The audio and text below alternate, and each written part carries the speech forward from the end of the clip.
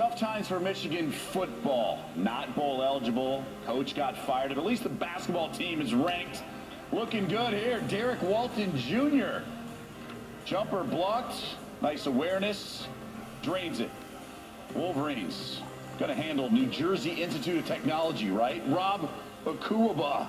Backdoor. Michigan, though, still leading. Nice ball movement from the Highlanders. Howard with the lay-in. Kai Howard. More from the Wolverines. Karis LeVert drains it. Michigan back on top one, getting everything it can handle from New Jersey Institute of Technology. Step back three from Damon Lynn.